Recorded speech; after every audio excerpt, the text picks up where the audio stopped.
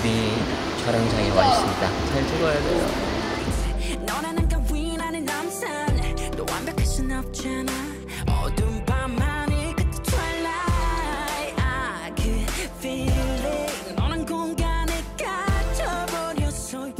요렴하죠. 좀 더 큼직큼직하게 하는 게 낫겠다.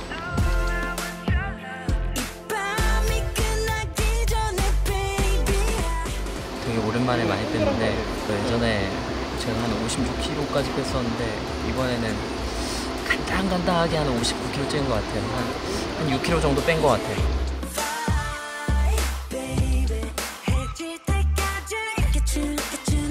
제 벌스 마지막 부분 촬영했고 이거 촬영 끝나면 이제 우령님이랑 춤추는 씬 찍을 것 같아요.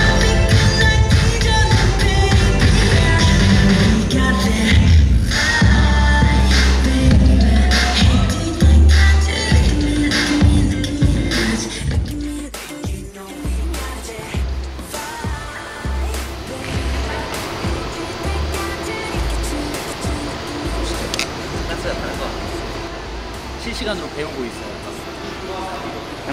전화번호가.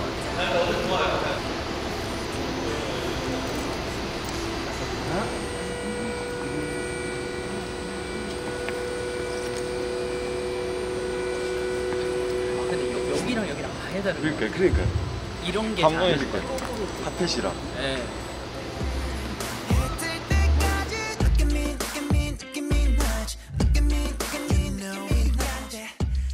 형님이 그런 성숙한 느낌을 내기가 너무 어려워서 뭔가 저만의 그런 바이브를 찾아보려고 노력을 많이 했던 것 같아요. 그래서 제가 공부도 열심히 했고 재밌게 잘하고 있는데 바이브 있지 않나요? 근데 촬영할 때 좀 더 집중해야 될 것 같아요. 확실히 막 좋아할 때가 아니야. 잘해야 돼.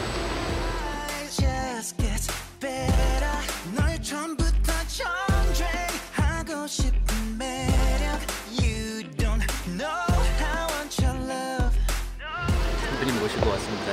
안녕하세요. 태양입니다. 감사합니다.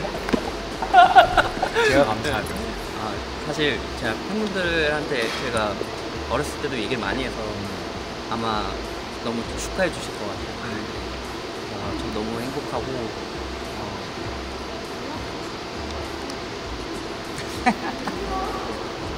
저는 사실은 이렇게 활동을 열심히 하면서 굉장히 좋아해 준다라는 정말 너무 기뻤고, 그래서 사실은 진짜 2년 전에 이런 아이디어가 나왔어요. 태양이와 지민이가 같이 뭔가를 하면 너무 좋겠다 라는 아이디어를 하나 던져주셨는데, 그게 어떤 작은 불씨가 돼서 이제 조심스럽게 물어봤는데 너무 흔쾌히 같이 해줘가지고 너무 감사합니다. 진짜 다 좋아하는데 진짜 옛날 곡부터 슈퍼스타도 너무 좋아했었고 형님 예전에 막 라이브 곡들까지. 네, 저 다 알죠. 네, 바이브가 제일 좋습니다.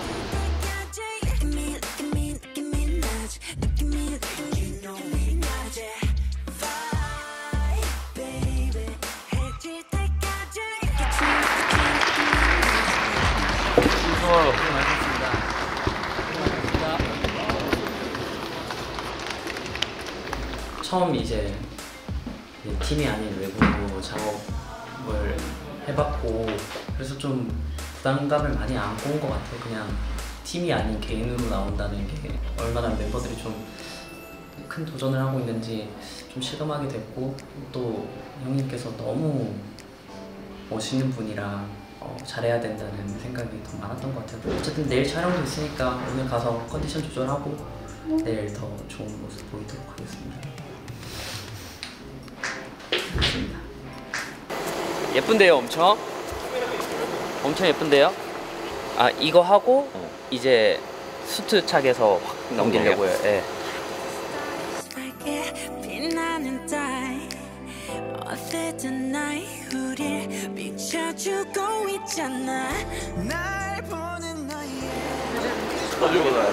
주름 생겨요, 움직임에. 이게 뻣뻣해가지고 이대로 앉아야 돼요.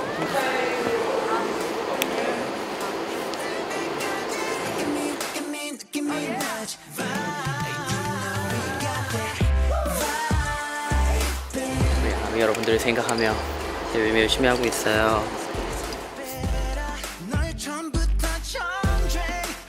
세트가 되게 이뻐가지고 제가 생각한 것보다는 더 잘 나온 것 같아요. 이제 다음 차기 마지막인데 마지막까지 재밌게 한번 찍어보겠습니다. 이제 또 영병님이랑 즐겁게 놀면 됩니다. 이제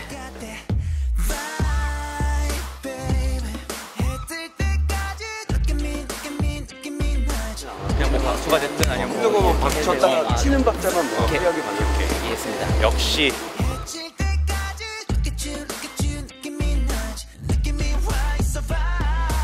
근데 조금 슬픈 게 있어요. 오늘 끝나고 집에서 뭘 할까를 계속 생각했거든요. 그냥 막 뭘 먹고 싶은데 음식점 다 닫아요. 그래서 항상 2시 되잖아요. 편의점 가요. 아, 편의점 괜찮은데? 아, 형 요리 엄청 잘하시던데요? 아니 나는 저 그것도 김치찌개랑 봤어요. 그 김치 형 어머니 거 받아와서 하시는 것도 봤어요. 그 무한도전에서 네. 저 김치를 너무 좋아해가지고 오케이. 김치 음식 다 좋아해요. 오케이. 우리 집에 또 맛있는 김치가 있지. 놀러 갑니다. 네.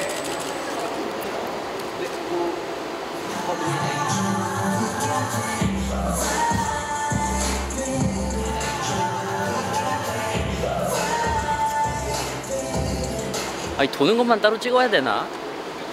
그쵸. 여기가 안 버텨요. 춤추다가 막 이렇게 쏠린 상태에서 하고 이렇게 도니까 잘 안 버텨지는 것 같아요. I got it. 그냥 뒤꿈치를 들지 말까요? 그런 거는 하면은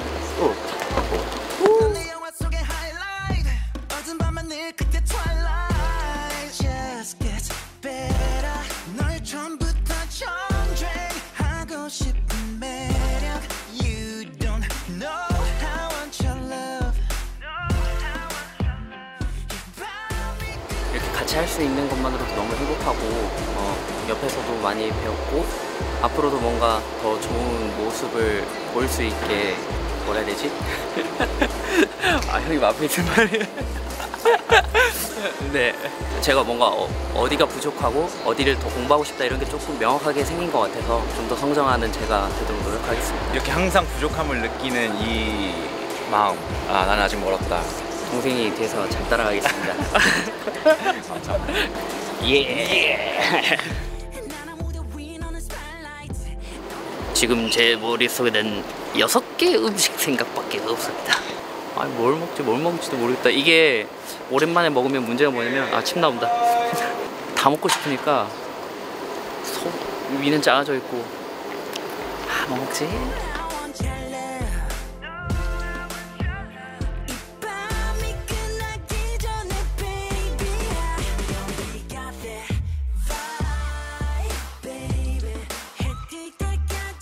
네, 끝났습니다. 나중에 이제 또 이게 나오고 나면은 또 아미 여러분들이랑 할 얘기가 저는 많겠죠. 워낙 제가 팬이었던 것도 여러분들은 알고 계시고 하니까 사실 뭐 연락 받았을 때부터 너무 행복했었던 작업이고 정말 재밌었던 것 같아요. 같이 춤도 추고 뮤직비디오도 찍고 믿을 수 없는 촬영장이었던 것 같아요. 안 해본 시도들을 많이 해볼 수 있다는 게 이런 느낌이구나 싶기도 하고 좋은 경험을 토대로 다시 팀으로 돌아갔을 때 좋은 시너지가 될 수 있으면 너무 좋을 것 같아서 그런 생각으로 행복하게 배웠던 것 같아요. 아무튼 너무 행복했고 예쁘게 봐주시면 진심으로 감사드리겠습니다. 바이브 많이 사랑해주시고 전 이만 가보겠습니다. 안녕.